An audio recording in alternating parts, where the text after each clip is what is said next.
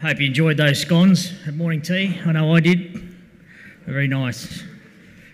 Good reason to come back to Binya next time, I think.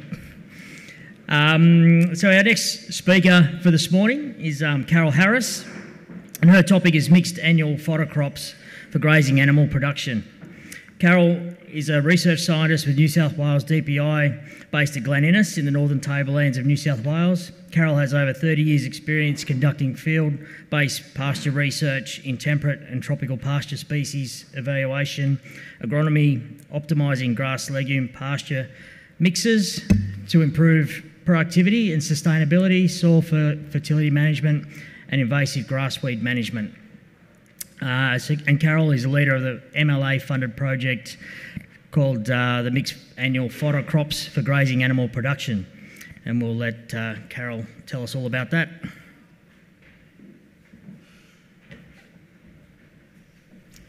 Thanks, Jeff, and thanks to Riverina LLS for giving me the opportunity to come and talk somewhere completely out of my normal environment. So thanks for that opportunity. As Jeff said, I'm talking about a project called the Mixed Annual Fodder Crop Project for Grazing Livestock Production. It's funded by MLA and it's sort of halfway through its process. And I guess one of the things we're trying to do is reduce the noise that Richard referred to around mixtures and get a bit more scientific input into some of the things that we need to know more about in this space. So today I'm just going to talk a little bit about the what, the why and the how of mixed annual fodder crops, talk a little bit about our project and some of the preliminary results that we're getting, and maybe some of the learnings to date, more around practical considerations rather than sort of scientific data. So as Richard said, a mixture is just simply a combination of different plants sown together. In this case, we're looking to try and combine some plants of different functional types. So quite often these mixes are going to be made up of a cereal, a brassica, a legume and a grass. So fairly simple mixes. You might have one or two varieties within that mix, but basically that's the components of the mix. And you'd be probably using them to address a specific feed gap, so an autumn-winter feed gap. So I'm really talking about these mixes in a winter annual fodder context, but there's also, we've also done a little bit of work on summer mixes as well, so summer cropping mixes as well. So there's sort of using for different feed gaps, but probably you're going to grow it to address a feed gap. But then one of the other reasons would be to provide that diverse and balanced source of nutrition for livestock. So Richard referred to the metabolic disorders that sometimes a single species can cause. So by using a mix, you might be able to give a more even profile of nutrition and reduce the chances of some of those metabolic disorders. It's to complement your other forage sources, so it's to complement if you've got perennial pastures with an annual legume base. If you're using dual-purpose crops, these mixes can fit into that systems approach and complement what you're currently doing. And it's to give some resilience to climate variability, so to give you a bit of insurance to cover some of the niches that we're going to have with the different climate variability that we're encompassing. So this is just a little repeat of some of the things we just said, but it's to give you that extended grazing period. So by putting a mix in, you might be able to get earlier feed and then grow later into the growing season, do some diverse growth patterns, potentially increase biomass or increase production. I should say all of these points are reported benefits, and I'll get onto that a little bit more. But a more balanced nutritional profile, reduced metabolic issues, high quality forages can support increased animal intake and increased animal live weight gain. There's the soil health parameters, so we've talked a little, or Richard talked about the nitrogen fixation by legumes. So you've got a legume component in these pastures, there's a potential benefit to the next crop or the next pasture that you're putting in. Increased organic matter, there's some reports around increased water infiltration, particularly if you're using something like a tillage radish, that you're getting the tillage radish growing down and opening up the soil a bit. And then being given an ability to do some specific weed control at crop termination. So because you're terminating that crop, you know you're terminating it, you can time that, and you can time that to do particular weed control cleanups if you need to. So the challenges of some of these mixed annual fodder crops, a lot of the information we have in Australia is based on farmer experience or, non-sort of scientific reported studies, or a lot of overseas studies that, as Richard pointed out, are not our environment, not our production systems, and often not with that emphasis on animal health issues. So there's very little data and validation, and particularly looking at the economics associated with mixed annual fodder crops in Australia. It's not to say there's a lot of people doing it, but we just don't have some sort of rigour around the data that's coming out of some of those situations. There's also some problems around logistics at sowing. So obviously if we're sowing a mix, you've got different seed sizes, and if you don't have the proper machinery, so if you don't have multiple seed boxes, sometimes sowing those different mixes to get the sort of compromised, optimised sowing depth can be an issue. There's few options for in-crop weed management, so because you're having brassicas and legumes in there, there's going to be a lower number of chemicals that you can use, so you really need to get your weed management right going into that crop and then coming out of that crop. But during the time that you're growing, there's little opportunity for weed control. And even though we might be reducing some of the metabolic issues, there's also potential for increased animal health issues with high legume content, particularly if you're using some of the clover species. Brassicas, there's a potential for nitrate poisoning if you're not managing properly. So there's a need for a higher range of management around that to reduce any animal health issues. But because there's so little data on this in Australia, this project that I'm involved with, we're trying to get a bit more rigour in there and understand how the different components that we just talked about and the challenges might work. And we're doing this through a series of 3 sort of phases. Initially, we did a range of agronomy experiments, which were a smaller plot, looking at a range of different mixes compared to a single species control, and then looking at what they did at 3 different environments over 3 different years. So we've got a good data set now of what's happening in terms of mixes and whether there's some benefits. We looked at some other sort of agronomic issues around time to sowing and a little bit around soil depth as well. Then we scaled up into bigger plot sizes, so around a third of a hectare plots, looking at the grazing of these mixed annual fodder crops with lambs, both at Wagga and Glen Innes, and having a look at not only the fodder production but also the animal live weight gains, mineral composition of their blood, rumen fluids, and also urine samples. So we're having a look at how they're impacting on the animal. And then after we've also scaled up again to a more commercial scale application at 6 farms across the state, looking at how these mixed annual fodder crops can actually be used in a farm system. So this is a messy slide, sorry, but it's just to show you from one of the agronomy experiments in 2022, so it's just a snapshot of one of the experiments, what the dry matter production looked like over 5 months at Urungilly in 2022. The thing to look for is just the height of the curve, so that is the total production at each of those harvest dates. So you can see it was quite low initially, and then sort of by the 3rd to 4th harvest date, it started to pick up, and we had peak sort of in that 5th harvest month, which was around October. The blue, the dark blue, is brassica, so you can see that it was quite active in the mixes where it was present, quite early, so it was showing good production quite early. The grey is the legume, and you can see that it was a significant component of a majority of the mixes that it was in. The sort of orangey colour was the cereal, and the yellow colour is the weeds.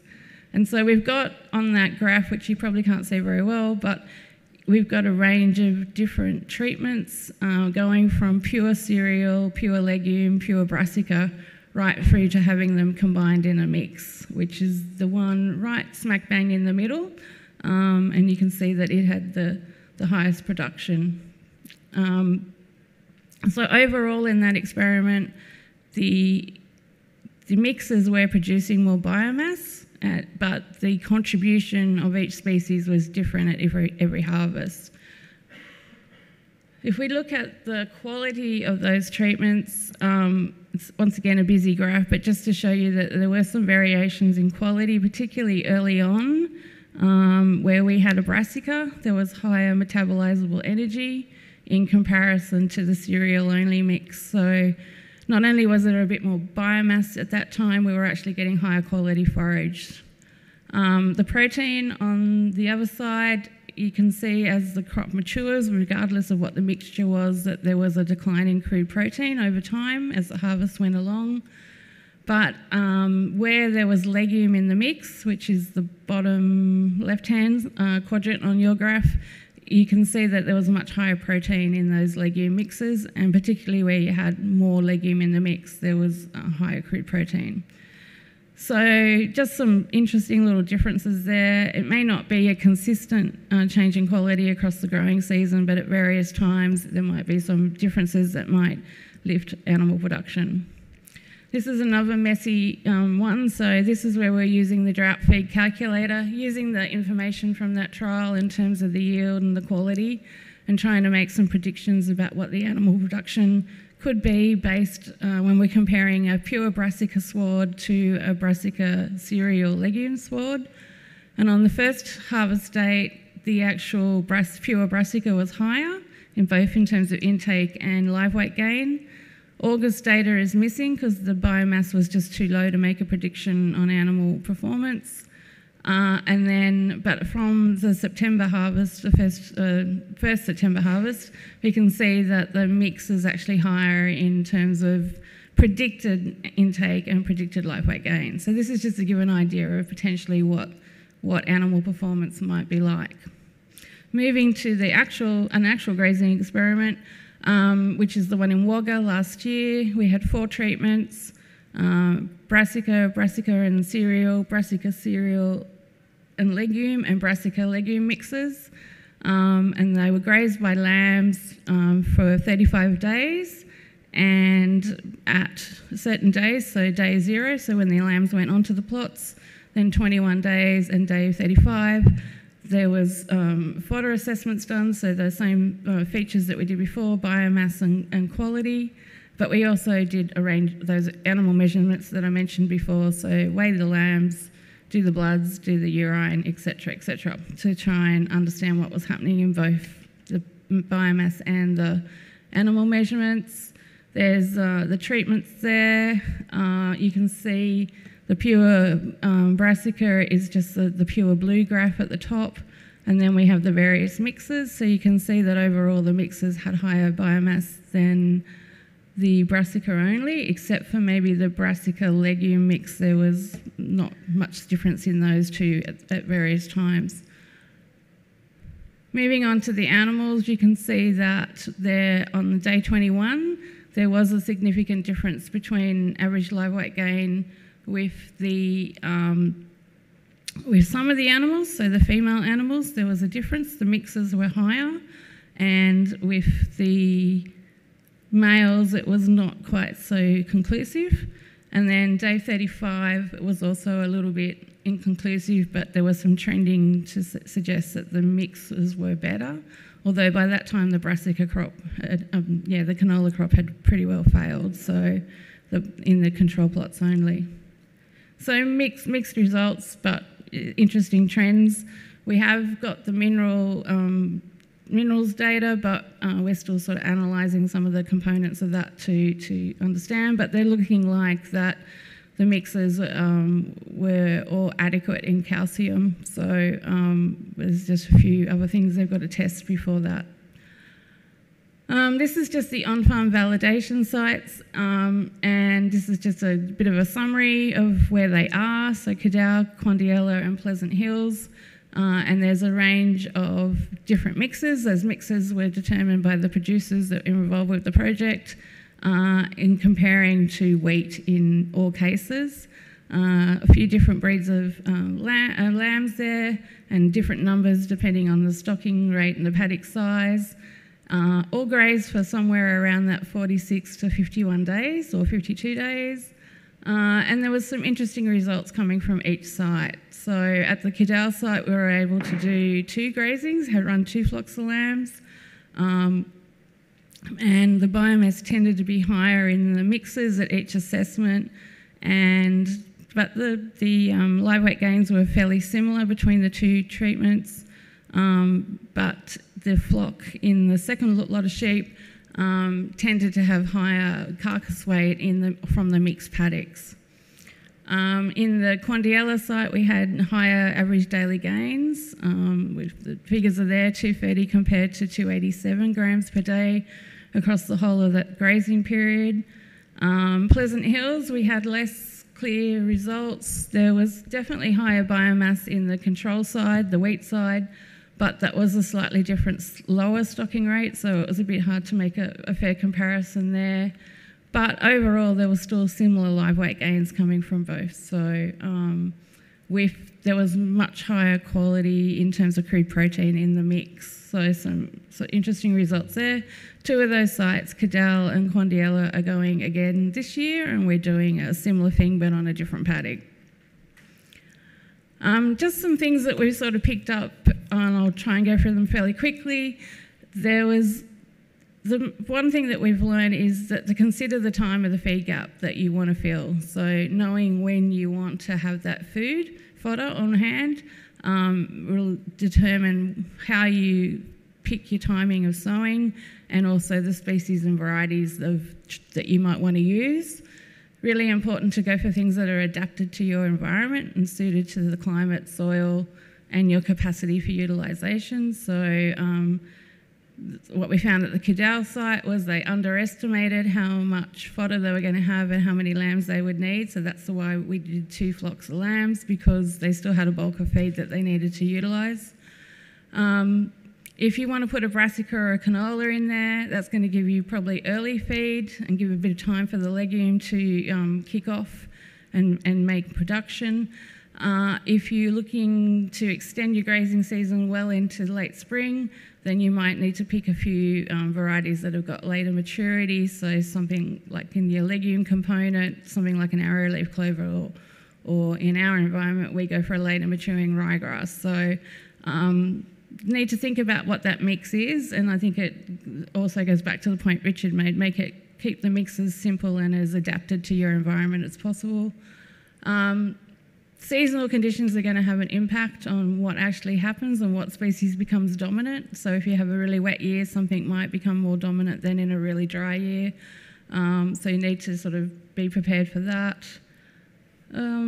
Sowing, as we've talked about before, if you can sow as early as possible in your window, the better. And then there's a few other points there that we've kind of covered anyway. Just one last point is just it's a very large project with various sites around the country. So just an acknowledgement to all the DPI researchers, both agronomists and livestock officers that work on the project, and the technical staff. There's too many to name, sorry. But most importantly, the advisors and producers that provide valuable insights through our producer reference group, and also who host sites around the state as well. Thank you.